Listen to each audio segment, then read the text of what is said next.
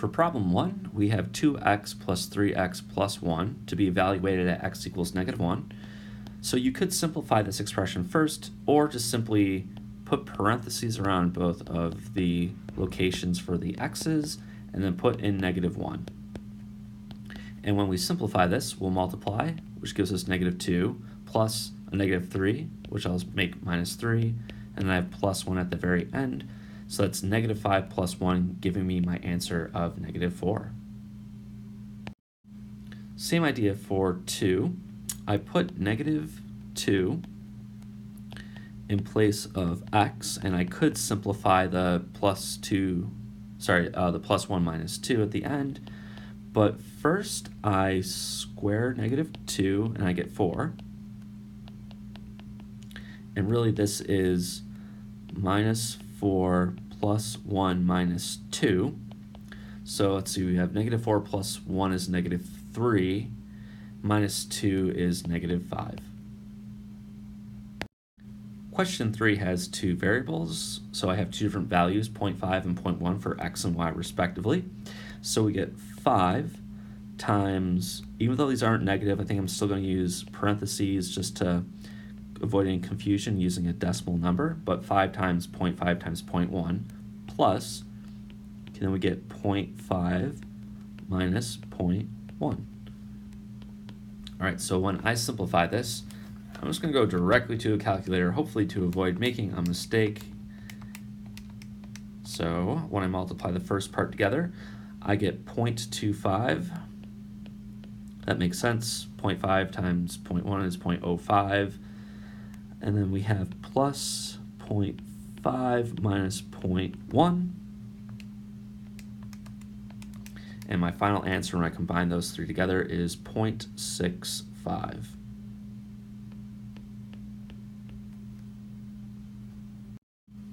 In question 4, again, two variables.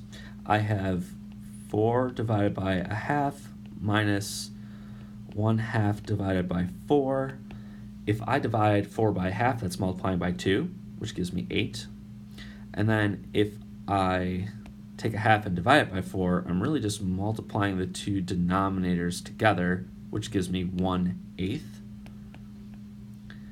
I'm going to write this as, well, okay, 8 is really 7 8/8. You can make a note of that, I guess. Right, 8/8 is 1, add 1 to 7, you get 8. And if you take 1/8 from 8/8, that leaves you with a total of 7/8. So 7 7/8 is an acceptable answer. You could use an improper fraction or a decimal, but that's the answer. All right, for this one, if I put 5 in place of all the a's, I get -5 times 5 plus -5 times 5, using parentheses to hopefully avoid some confusion here. Now, if I'm following order of operations strictly, in the strictest sense, I get, okay, that's -25 plus, we get another -25, but I'm squaring that one. Okay, next, if I multiply those two negatives, I get +25, and if I square a -25, it's a positive 625, and the answer for this one is 650. For question 6, we have now 3 variables, b squared minus 4ac. This is actually something that shows up within the quadratic formula. And there it is. Remember that thing? It's just focusing on this portion here. I'm just choosing to write this in uppercase letters. Not necessary for the problem, but whatever. So again, going back to my expression and putting in those 3 values carefully into here, we get, okay, that's going to be 4 squared minus 4 times -1 times 3. We square the 4, we get 16.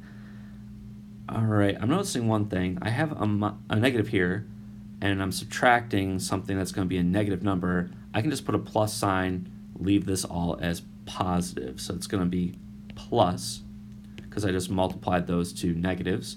But that leaves me with 4, 1, and 3, which is 12. And if I add 16 and 12, I get 28.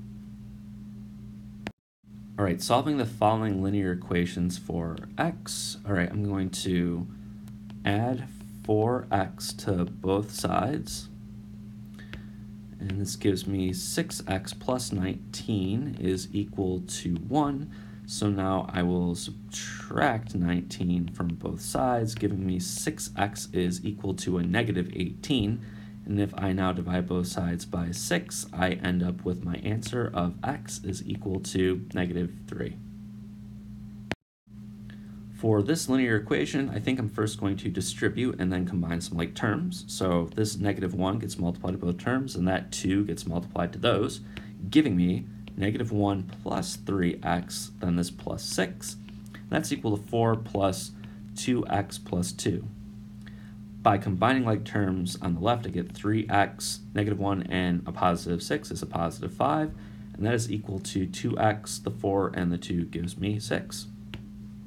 I'm going to choose to subtract 2x to both sides, which gives me x plus 5 on the left, yet 6 on the right, and after I subtract 5, I get my answer of x is equal to 1.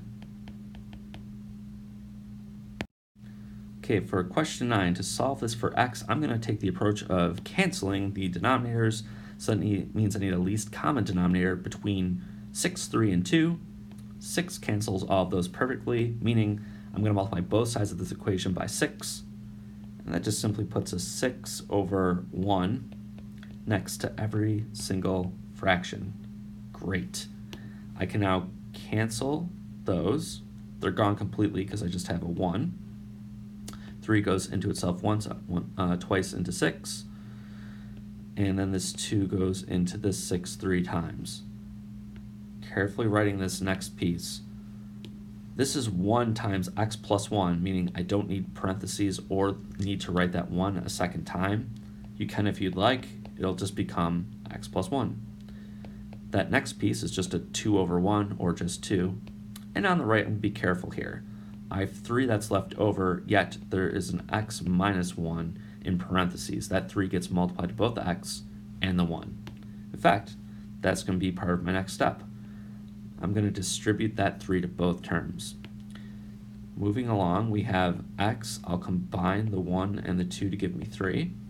If I distribute the 3, I get 3x minus 3. This time, I think I will subtract x from both sides. I will kind of running out of room, so I'm just going to move that over here. That is, again, 3 is equal to 2x minus 3. I will therefore add 3 to both sides, and it gives me 6 is equal to 2x. After I divide both sides by 2, I get my final answer of 3 is equal to x, or if you'd like, x is equal to 3. Again, fractions that I'm going to cancel, meaning I need a least common denominator between, well, I guess technically there's a denominator of 1 here, but just focusing on the 2 and the 5, my least common denominator will be 10, the product of those two numbers. And all that means is I can multiply 10 to each fraction. So that's 10 over 1 times 10 over 1 here. I'm not going to put a 10 over 1 because I don't need to reference the denominator.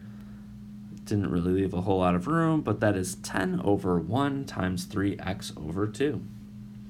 Going through and canceling all common factors, 5 goes into 10 twice. 2 goes into 10 5 times. I don't have to do anything with the 10 times 1, nothing cancels, and I get 2 goes into 10 5 times. So the first one is 2 times 2x, that's 4x. Then we have minus 5 times just x is 5x. On the right, 10 times 1 is 10. And then on the last term, we have 5 times 3, which is 15x. There's no like terms. I'm going to choose to, there are like terms. 4x minus 5x, that is minus 1x, or just negative x. Now I think I'm going to subtract 15x from both sides. getting crazy here. So we have, we have negative 16x is equal to a positive 10. If I now divide both sides by negative 16, I end up with my answer of x is equal to, it's a negative number, negative 10 over 16. And I suppose that's fine, but why not simplify it? There's a common factor of 2 that appears in both. We get 5 in the top, and we get 8 in the bottom. Negative 5/8 is the answer. For question 11, you could just start by distributing this 0.03 to both x and 7, but I'm actually going to do something kind of similar to question 10, where I'm going to remove the decimals from this problem. And there's a number you can multiply to both sides to do that. To get rid of this decimal, we have to move it 2 times. Same thing for this one here, you have to move it twice. Here you have to only move it once, but really, if I move it twice, it doesn't cause an extra problem. Essentially what I'm saying is I'm multiplying both sides by 100, which means I multiply this by 100, this by 100, and this by 100. This becomes 1, which will just be x. This becomes 10, and this becomes 3. So I'm multiplying 100 to every single term. I get 1x, I'm just putting x. This is 10, and then I have 3 times x plus 7. As long as the decimal stops, you can always multiply both sides by 10, 100, 1,000, or whatever number you'd like, 1 followed by some number of zeros to cancel it. Okay, distributing the 3 to both terms here, we get x plus 10 is equal to 3x plus 21. I'm going to subtract x and then subtract 21. And then I have 2x is equal to negative 11. And I divide 2 to both sides, and I have my answer of negative 5.5 is equal to x. For question 12, I see there's a fraction here, and if I multiply it by 2, it cancels it. I don't think we need to write too much work for this other than to say I'm going to multiply both sides of the equation by 2, meaning this gets multiplied by 2 as well as this, and the 2 times the 1/2 gives me just a 1, meaning I don't need to write the 1 nor the parentheses. So let's double every single term. That's 4 times x minus 4 plus 6 times 2x minus 8 plus 2. I just doubled everything, and as I said already, the 2 times the 1/2 is just 1. I don't need to write it or the parentheses, and I get 4x plus 22. I'll now distribute the 4 and the 6. So I get 4x minus 16 plus 12x minus 48 plus 2 is equal to 4x plus 22. We got some like terms, so I have a 4x and a 12x, that is 16x. Okay, I have a 16 and a 48 and a plus 2, don't want to forget that. So that's minus 16 minus 48 plus 2, that is, okay, negative 62. On the other side I have 4x plus 22. All right, I'm gonna subtract 4x. By the way, if you'd like, in the same step, you could just also add 62 to both sides. If you want to just sort of move things all at once, there's absolutely nothing wrong with that. But we have 12x on the left, and 22 plus 62 is 84 on the right. If I now divide both sides by 12, I get my answer, which is 7. So divide by 12, divide by 12, it takes me to my answer. Like I said, x is 7. Okay, literal equations. 2x plus 3y is equal to 6. We're solving for x. I'm going to start by subtracting 3y from both sides. I don't want the y, I want the x by itself. So I got 2x is equal to 6 minus 3y. We're practically done after we divide both sides by 2. And I have my answer. X is equal to 6 minus 3y over 2. Now we're solving for y, meaning, okay, we gotta get rid of the 2x, so very similar to the previous one. 3y is equal to, I'll write that as 6 minus 2x, but now I need to divide both sides by 3. And in doing so, I have solved for y. It is 6 minus 2x all over 3. We are now solving for x. I'll move everything, I guess, to the left for x's and everything else to the right. That means I'm going to subtract 2x from both sides, and I get 3x minus 8y plus 1 is equal to negative 12y plus 4. You could always do like several steps together. There's nothing wrong with that, but I'm going to add 8y, and I get 3x plus 1 is equal to negative 4y plus 4. I only have to subtract 1 as my last step, and I have, not my last step, almost my last step. 3x is equal to negative 4y plus 3. If I now divide both sides by 3, I do have x by itself. My answer is x is equal to negative 4y plus 3 over 3.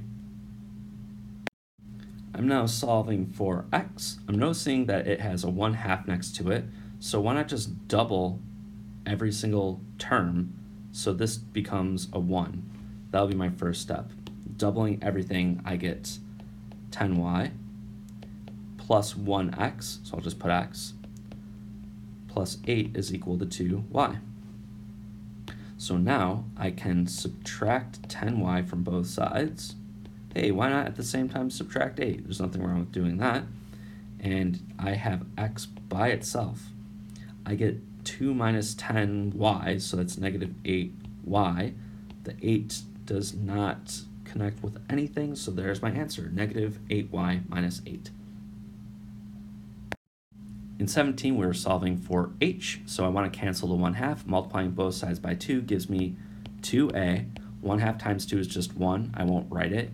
And I have h times b plus b. To solve for h, I can simply divide both sides by b plus uppercase b. And in doing so, on the left, I get 2a over, I don't even need the parentheses around the b plus uppercase b. You can simply write this. And that is equal to h. What happened is those two factors completely canceled, and I have my answer. All right, for 18, we're now solving for lowercase b instead of h, and I'm going to start the same way by multiplying both sides by 2. So I get 2a is equal to h times b plus uppercase b. Now, I want to get this by itself, which means I'll have to deal with this uppercase b, but I can get rid of this h first by dividing it to both sides. So divide this by h and this by h. We're canceling this common factor. And on the left, we get 2a over h is equal to b plus uppercase b. I can simply subtract that uppercase b to both sides. It does not combine with anything on the left. It's kind of a mess, but you have 2a over h minus uppercase b is equal to lowercase b, the thing we were solving for. To solve this conversion formula from Fahrenheit to Celsius for the capital C, so we're solving for C, I can first subtract 32 from both sides of this equation. And on the left, we get f minus 32 is equal to 9/5 times c. And in one step, we can get rid of this 9 and this 5 by multiplying both sides by its reciprocal, 5/9.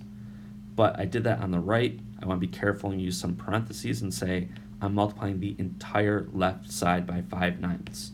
On the left, the 5s and the 9s cancel. It's just a 1, which I won't even write. But c is equal to 5/9 times quantity f minus 32. You could distribute this into the expression if you'd like, but this is a fine way to write your answer.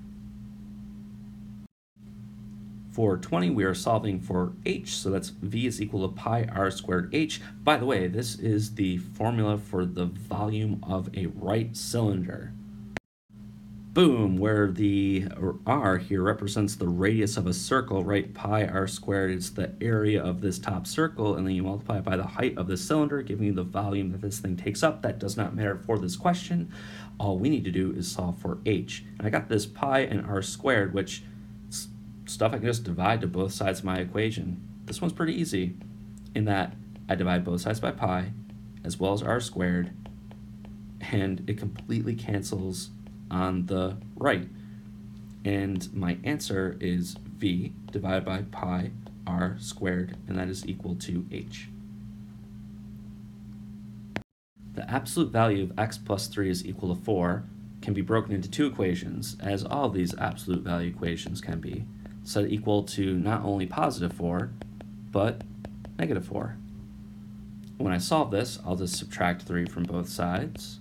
I can do that directly in both equations, and I get x is equal to negative 7, yet x equals 1, and both of those are solutions. If you'd like, you can plug them in place of x to check. But that is it for 21. The two equations would be 2x minus 5 is equal to negative 17, and 2x minus 5 is equal to positive 17. Those are the two equations that will give you the two solutions to the absolute value of 2x minus 5 is equal to 17. I will add 5 to both sides of both equations, and I get 2x is equal to negative 12, as well as 2x is equal to 22. I now divide both sides by 2, and I can do that again in both equations. And I get x is equal to negative 6, as well as x is equal to 11. The absolute value of 1 minus 4x equals 8 becomes 1 minus 4x is equal to negative 8, and 1 minus 4x is equal to positive 8. I will subtract 1 from all of my equations. I get negative 4x is equal to negative 9, as well as negative 4x is equal to 7. And dividing both sides by negative 4, again in both equations, is resulting in 9/4 in the one on the left, and then negative 7/4 in the one on the right. All right, the absolute value of negative 0.5x plus 1, we get negative 0.5x plus 1 is of course equal to negative 100, but also could be equal to positive 100. I will subtract 1, which gives me negative 0.5x is equal to negative 101, versus over here where you have negative 0.5x is equal to 99. If I divide both sides by negative 0.5 at the same time, that's the same thing as doubling my answer. We're dividing by a half, which means multiply by 2. So on this equation here, again dividing by that negative 0.5, we get x is equal to positive, and if we double 101, we get 202. Over here, if we double 99, it's going to be negative 198. Question 25 had something a little bit different. In all of our equations, it was just an absolute value is equal to a number, which allowed us to split it up into two equations. If there's a number that's next to the absolute value, positive or negative, you have to get rid of it before moving forward with this process. So I'm going to subtract 8 from both sides of this equation. And we've changed it to the absolute value of 5x minus 11 is equal to 23. Now I can apply this process of, oh, okay, this is really 5x minus 11 is equal to negative 23. Got to solve that, as well as 5x minus 11 is equal to positive 23. I will add 11 to both sides. In doing so, I get 5x is equal to negative 12, and 5x is equal to 34. And if I divide both sides by 5, in both equations, there's no common factors that can cancel. I think it's fine to leave it as negative 12/5 as one answer, and then 34/5 as my other. To solve an absolute value equal to an absolute value, it's slightly different, although we are breaking it down into two equations. The only reason it looks different is because you're going to have variables on both sides of your equation. So one of those equations is going to be just let one equal the positive of the other, just like completely ignore the absolute values. That is, 2x plus 1 is equal to x plus 5, so just leave them all the same. Or, as another possibility, this could equal the negative of this, which is really analogous to this up here. It's saying let this positive thing equal this negative thing. That is, I'll leave 2x plus 1 completely alone, but make the other side of my equation negative, being careful to put parentheses around it to mean that the negative gets distributed to both terms. So now these equations aren't going to be identical anymore, but as we solve them, we'll distribute this negative. We get 2x plus 1 is equal to negative x minus 5. Again, this 2x plus 1 equals x plus 5 did not change. I think I'll just continue solving this equation over here. I'll add x to both sides. And at the same time, why not subtract 1 from both sides? This gives me 3x is equal to negative 6. And when I divide both sides by 3, I get x is equal to negative 2. Over on the other equation, I would subtract x from both sides. I would still subtract 1 from both sides. The answer I get here is now x is equal to 4, and those are my two solutions. If I set up my two equations for 27, again, it would be like 2 minus 3x, leave it completely alone, is equal to 4x plus 7. And then I have to make one of these negative, leave one positive. Since it doesn't matter which side it goes on, and this has a negative in it, why don't I multiply the negative here? So it doesn't matter which one you make negative, it's just one of them has to be negative. I'll choose to write it as negative 2 minus 3x is equal to 4x plus 7.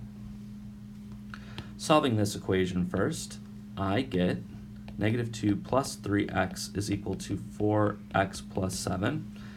I will at the same time subtract 3x from both sides as well as subtract 7, and my answer is negative 9 is equal to x. Focusing on my other equation, I guess I will add 3x and subtract 7, giving me negative 5 is equal to 7x. And if I divide both sides by 7, I have my answer of negative 5/7 is equal to x. So for this one, I'm going to let 1 minus x equal to, and I'll make the other side negative. At this point, that negative gets distributed to both terms. Why don't we skip a step and just put a negative here and make this one positive?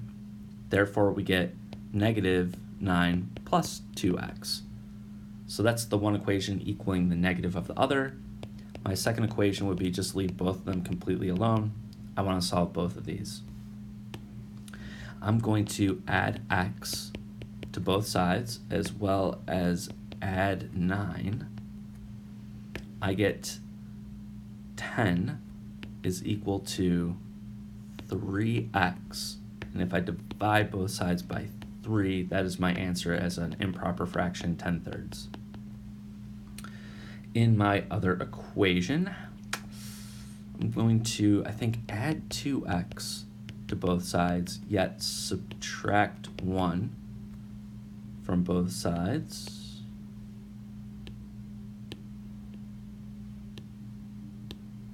Okay, subtract 1. That gives me x is equal to 8, and that's the answer. I feel like something weird is going to happen in question 29 here, but well, let's go for it. I'm going to make this the negative one, meaning I'll distribute a negative to both terms. In doing so, 2x minus 3 is left alone, yet distributing the negative gives me negative 3 plus 2x. My other equation is just leave both of them alone. Great. In this equation here, there's a 2x on both sides. If I subtract 2x from both sides, I mean, if you wanted to, you could also add 3.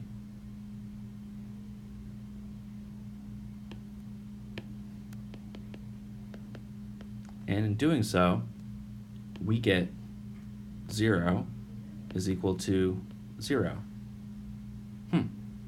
This is always true.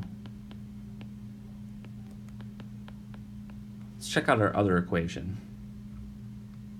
All right, in this one, I'm going to, I guess, add 2 to both sides, 2x, and also add 3. And I get 4x is equal to 6. If I divide both sides by 4, I get that x is equal to 6/4, or if I cancel a factor of 2, that is 3/2. So what does this mean? And this is different. On this equation over here, everything works. On this equation over here, only one number works. This means that the solution is all real numbers.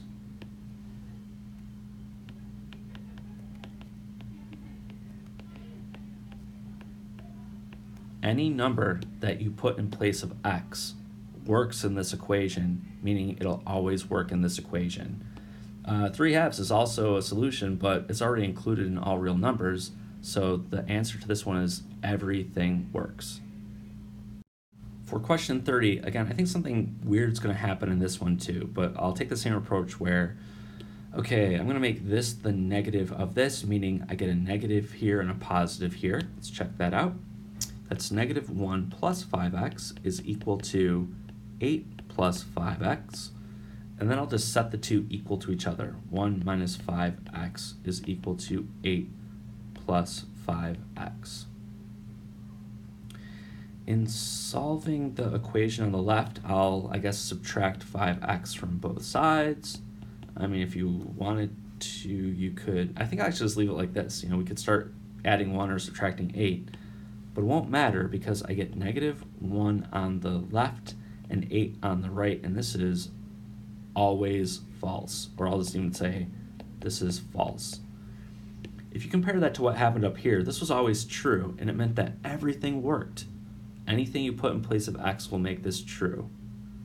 Now down here, this is always false, and that means that nothing over here will work. No number will go in place of x to make this thing a true statement. Now we can still check to see what's going on over here because potentially you could get a solution. Let's see. I'm going to add 5x to both sides and also subtract 8, and I get -7 is equal to 10x. After dividing both sides by 10, I have my answer of -7/10. So this is, in fact, the only solution to this equation. If we think about all this work, this gave us nothing. This gave us one thing. This is the only number that works in the equation. Comparing that to, again, question number 29, this gave us one thing, but this gave us everything. And you combine one thing and everything together, and you get everything works. For questions 31 through 34, I'm going to be using the above formula that converts a Celsius number to a Fahrenheit. So again, we're just simply plugging numbers into a formula and simplifying them. So F is equal to 9/5 of 30 plus 32. I'm going to write that as 30 over 1 so I can start canceling common factors. 5 goes into 36 times. F is equal to 9 times 6 plus 32.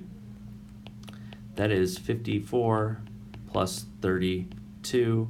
This means my answer is F is equal to 86 degrees Fahrenheit. For 32, we got -5, so C is -5. Plugging that into my formula, I get 9/5 times -5 plus 32. Simplifying, putting in a fraction, 5 goes into itself once, so this whole first portion is just -1 times 9, which is -9. And if I add 32 to that, I get 23. 23 degrees Fahrenheit is -5 degrees Celsius. For 230 degrees Celsius, that is F is equal to 9/5. I'll just write this as 230 over 1. I know eventually we're going to have to start canceling some common factors. It's completely okay if you do this in your calculator. There's nothing wrong with that. 5 goes into itself once. It goes into 230. Who knows how many times? Oh my goodness. 46 times. Okay, so that is 9 times 46 plus 32 in my calculator. This is 446 degrees Fahrenheit is the same as 230 degrees Celsius. For the last question using this conversion, we have, well, what if you had -40 degrees Celsius? Doesn't matter if you put the degrees Celsius there, we're just putting a number in place of C. F is equal to, it's 9/5. That's being multiplied to -40 over 1 plus 32. Okay, so 5 goes into itself once, it goes into 40 8 times, that's a -8. 9 times -8 is -72. And if we add 32 to that, we get, I think that's the same, it's -40. So this is kind of interesting that -40 degrees Celsius is equal to -40 degrees Fahrenheit. This is actually the only time where this happens, where these two temperatures meet, and it's at -40. Questions 35 and 36 refer to the formula A is equal to 1/2 the base times the height. That is the formula for the area of a triangle. So for 35, I want to find the area of a triangle whose base is 25 feet and height is 10 feet. Plugging this into the formula, including the units, gives me the area is equal to 1/2 of 25 feet times 10 feet. So that is 250 if we multiply 25 and 10, and then if we divide that by 2, that is 125. So that was this times this, 250, divided by 2, 125. But we also have feet being multiplied by feet. If we treat this as any other variable, feet times feet is feet squared, which makes sense. Distance is something like feet, but area is going to be square feet. So here's my answer. 125 square feet is the amount of space that this triangle takes up. For 36, we're going backwards a little bit here, where I give you the area is equal to 100 square feet, and I know the base is equal to 20 feet, but we're solving for the height. So what I'm going to do is take this formula, I'm actually going to solve it for h. So that might be a good thing to look at first. Take my formula, I want to multiply both sides by 2. Since I'm solving for h, I'm going to divide both sides by b. 2a over b is equal to h. I'll put that again over here. H is equal to 2a over b. It's nice to solve for your formula this way, because now you can just take the given information, put it here, put this here, and simplify it. Let's do that. H is equal to 2 times 100 square feet divided by 20 feet. If we focus on just the numbers, so 2 times 100 is 200, and if we divide by 20, that's going to give us 10.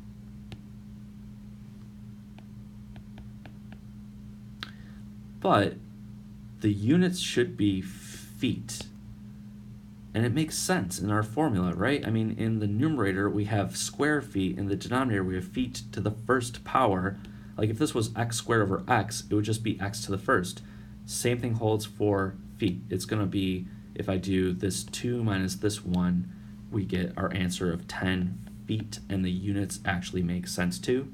That's the final answer.